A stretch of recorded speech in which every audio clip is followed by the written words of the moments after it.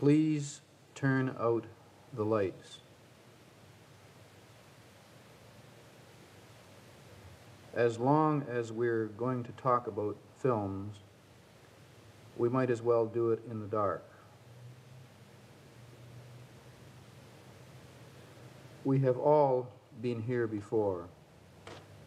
By the time we are 18 years old, say the statisticians, we have been here 500 times. No, not in this very room, but in this generic darkness, the only place left in our culture intended entirely for concentrated exercise of one, or at most two, of our senses. We are, shall we say, comfortably seated. We may remove our shoes if that will help us to remove our bodies. Failing that, the management permits us small oral distractions. The oral distractions concession is in the lobby.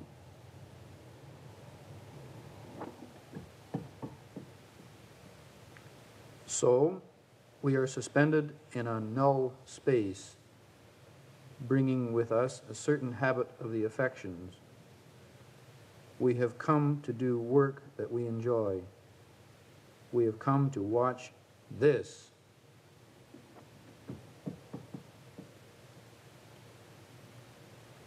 So and so many kilowatts of energy spread over a few square yards of featureless white screen in the shape of a carefully standardized rectangle, 3 units high by 4 units wide. The performance is flawless. The performer is a precision machine. It sits behind us, out of sight usually. Its range of action may be limited, but within that range, it is, like an animal, infallible. It reads, so to speak, from a score that is both the notation and the substance of the piece. It can and does repeat the performance endlessly with utter exactitude.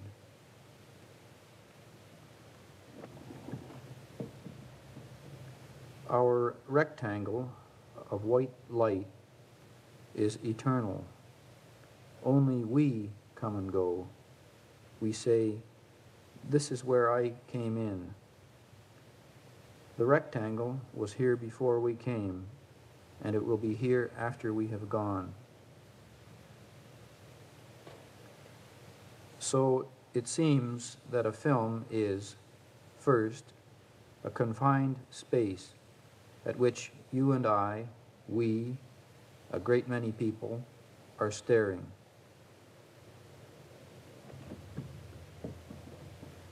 It is only a rectangle of white light, but it is all films. We can never see more within our rectangle, only less. If we were seeing a film that is red, if it were only a film of the color red, would we not be seeing more? No. A red film would subtract green and blue from the white light of our rectangle. So, if we do not like this particular film, we should not say, "There is not enough here, I want to see more." We should say, "There is too much here, I want to see less."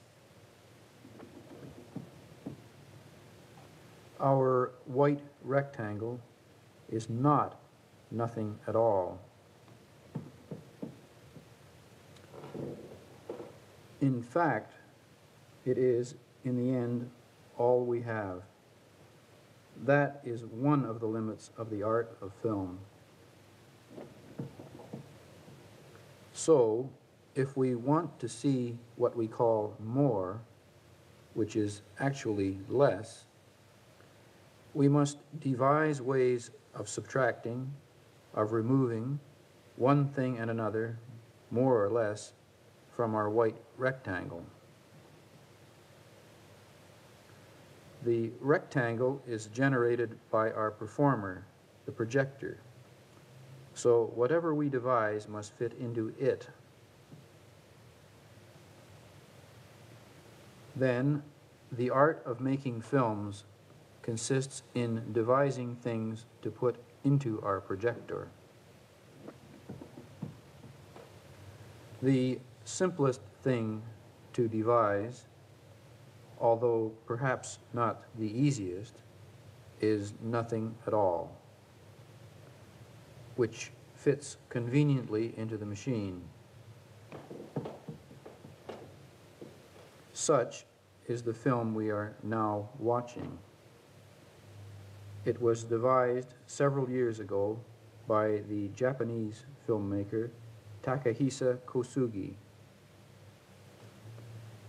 Such films offer certain economic advantages to the filmmaker.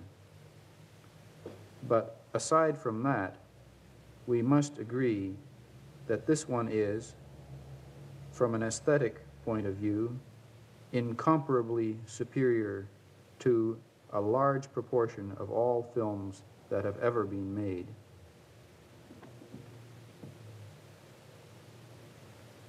But we have decided that we want to see less than this. Very well. We can hold a hand before the lens. This warms the hand while we deliberate on how much less we want to see.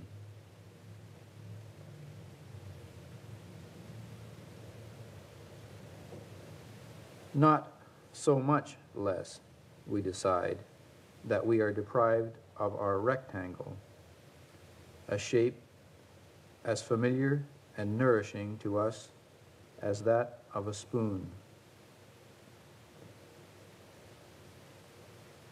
Let us say that we desire to modulate the general information with which the projector bombards our screen.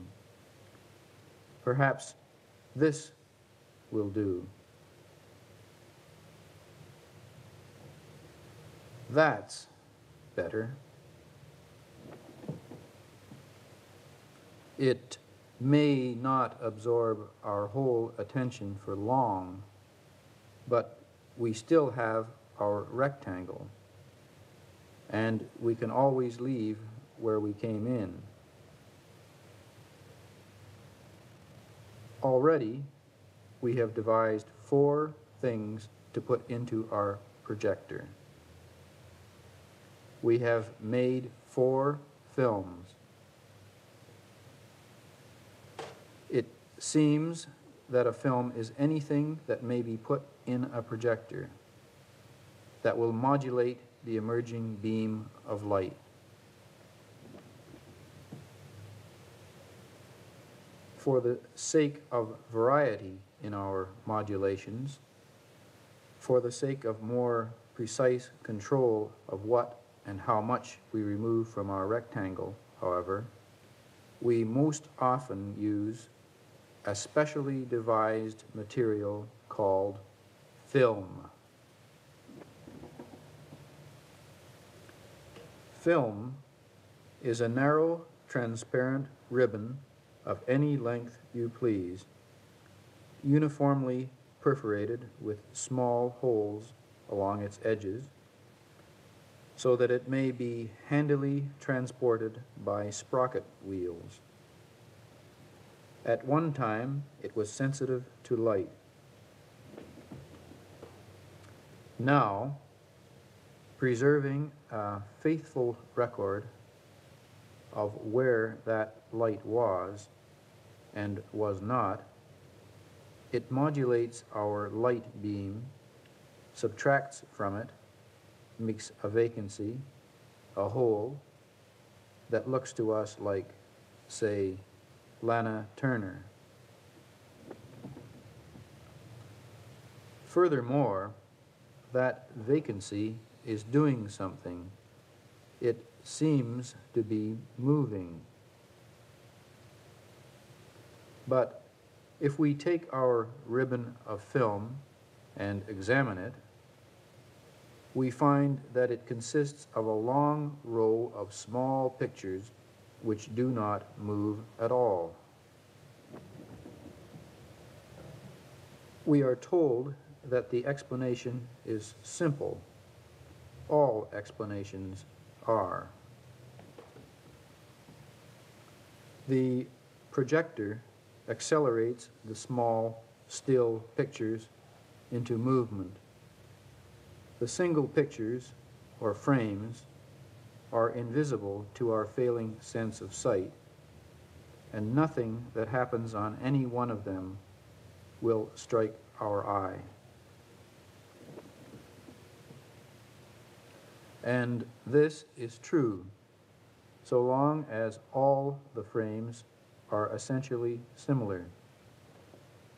But if we punch a hole in only one frame of our film, we will surely see it.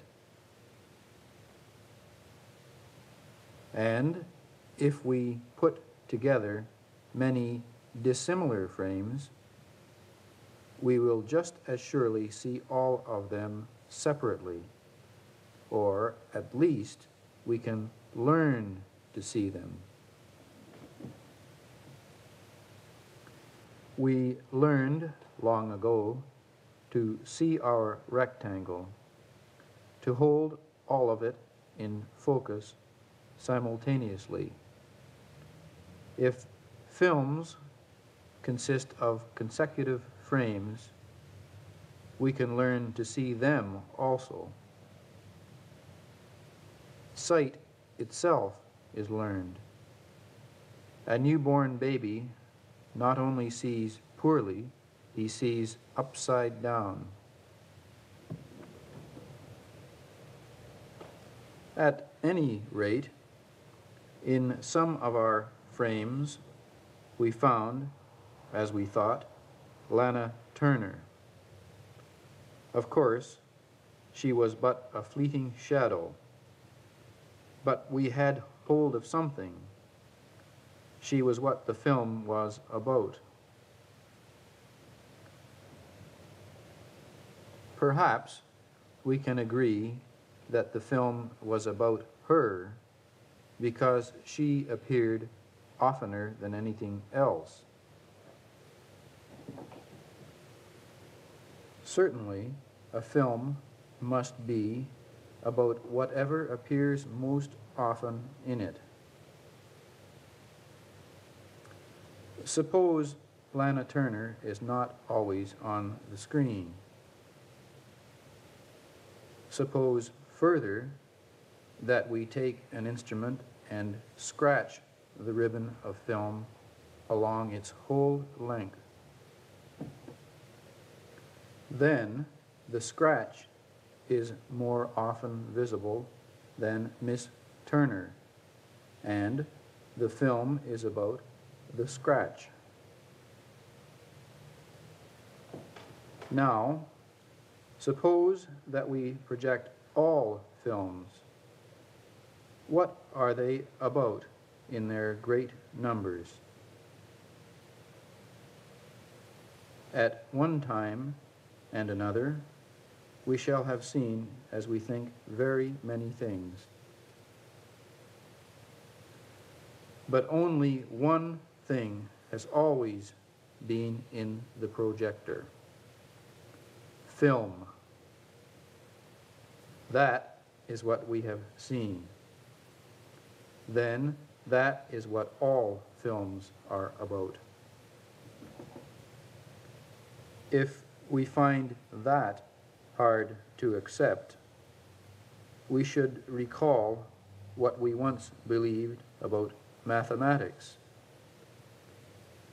We believed it was about the apples and peaches owned by George and Harry. But having accepted that much, we find it easier to understand what a filmmaker does. He makes films. Now, we remember that a film is a ribbon of physical material wound up in a row of small, unmoving pictures. He makes the ribbon by joining large and small bits of film together.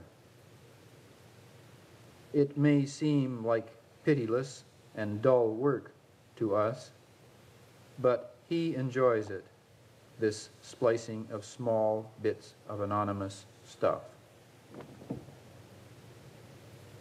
Where is the romance of movie making?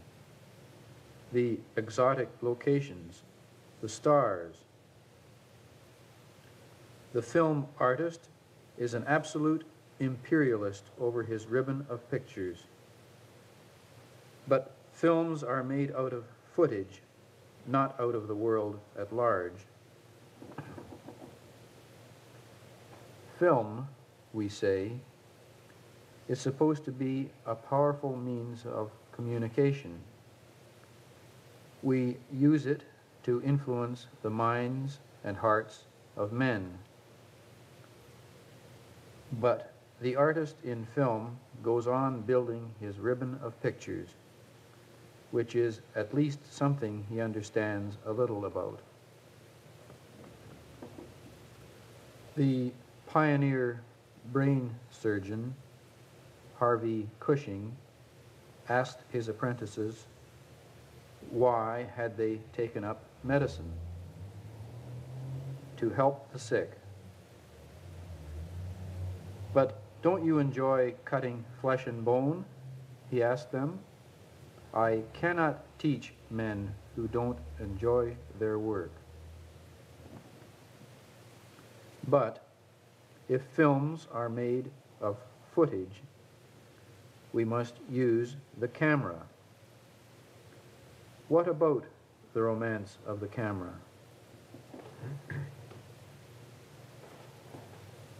And the film artist replies, a camera is a machine for making footage. It provides me with a third eye of sorts, an acutely penetrating extension of my vision. But it is also operated with my hands, with my body, and keeps them busy, so that I amputate one faculty in heightening another. Anyway, I needn't really make my own footage. One of the chief virtues in doing so is that it keeps me out of my own films. We wonder whether that interferes with his search for self-expression. If we dared ask, he would probably reply that self-expression interests him very little.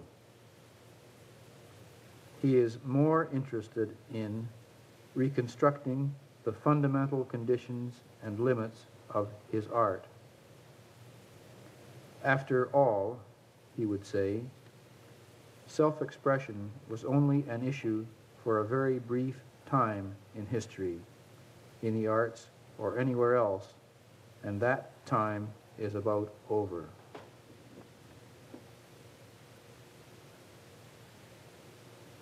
Now, finally, we must realize that the man who wrote the text we are hearing read has more than a passing acquaintance and sympathy with the filmmaker we have been questioning.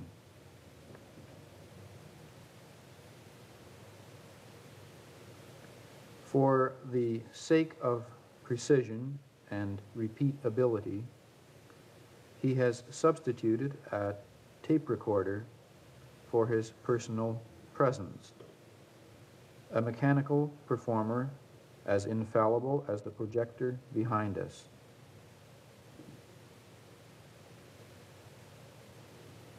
And to exemplify his conviction that nothing in art is as expendable as the artist, he has arranged to have his text recorded by another filmmaker, Mr. Michael Snow, whose voice we are hearing now. If filmmakers seldom appear in their own films, there is ancient precedent for appearing in one another's work. D.W. Griffith appeared in a film of Porter's, Fritz Lang in a film of Godard's, and this is not the first time Mr. Snow and the present writer have reciprocated. Since the speaker is a fellow filmmaker, he is fully equipped to talk about the only activity the writer is willing to discuss at present.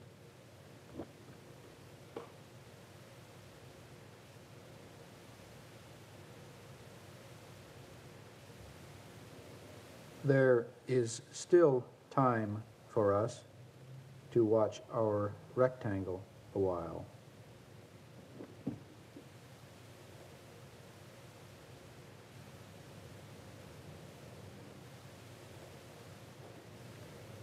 Perhaps its sheer presence has as much to tell us as any particular thing we might find inside it.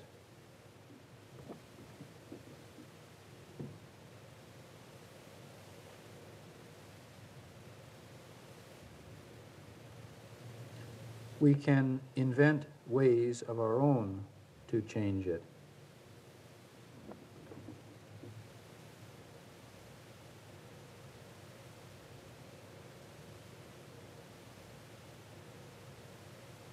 But this is where we came in.